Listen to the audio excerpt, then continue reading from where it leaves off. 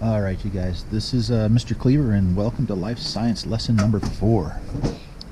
Today, we are going to be talking about, actually, we're going to finish talking about our seeds, okay? We had done a couple of seed experiments.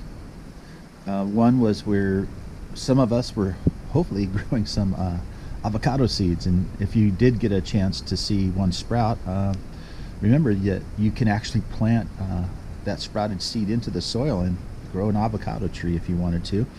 Many of us, however, are not going to be able to do that because ours didn't work out. But we're going to talk about our bean seeds, and something did happen, and we need to talk about that.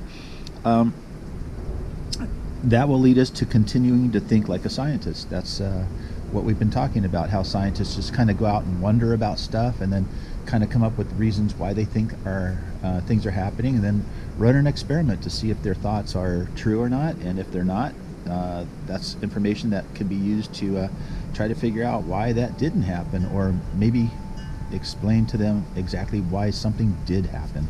So we'll be looking a little bit into thinking like a scientist.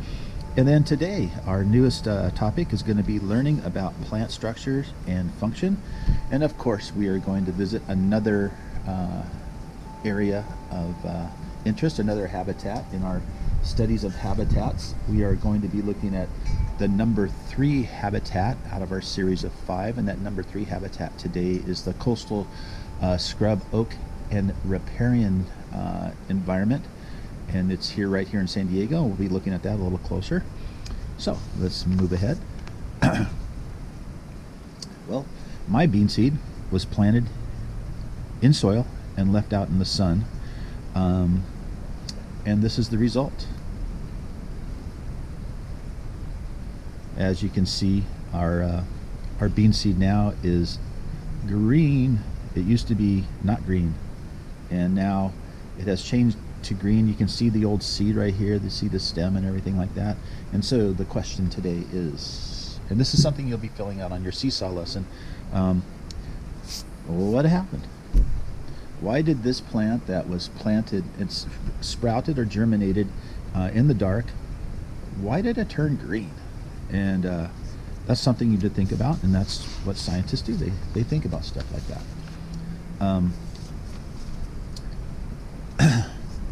The plant that was germinated or sprouted in the dark is now green, and what happened?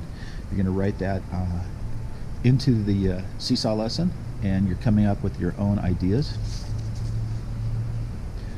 You're going to write your thoughts about why this plant turned from white leaves to green, and you can go back to the Life Science 3 video to see this plant before it was green. And before it was exposed to the light. When you're trying to answer this question, you are hypothesizing or making a good guess as to why. And that's what hypothesizing is. A scientist will see something interesting and then hypothesize, say, why is that happening? I think it's because of this. And that's their hypothesis. And then they go about trying to prove their hypothesis through experiment, or in this case, maybe through research. So you might be able to find out, why did a plant that was not green, why did it turn green? So here's a hint. If you use the word photosynthesis in your answer, you are on the right path. Now that's a huge long word right there, and it's up to you if you want to use that word. Look it up, figure out what it is, and then help yourself to that answer.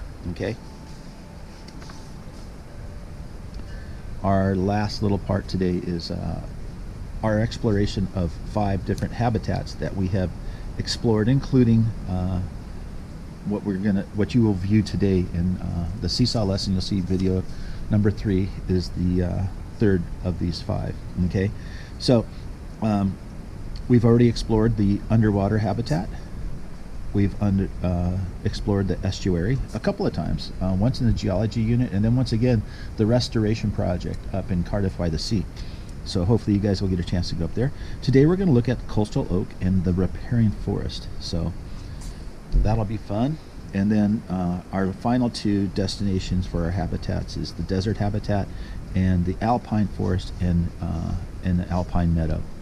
And we'll be looking at that in the future. However, it is middle of February, and some of the plants already think it's spring. Why? Well, we're in San Diego, and it doesn't get as cold as it does in other places.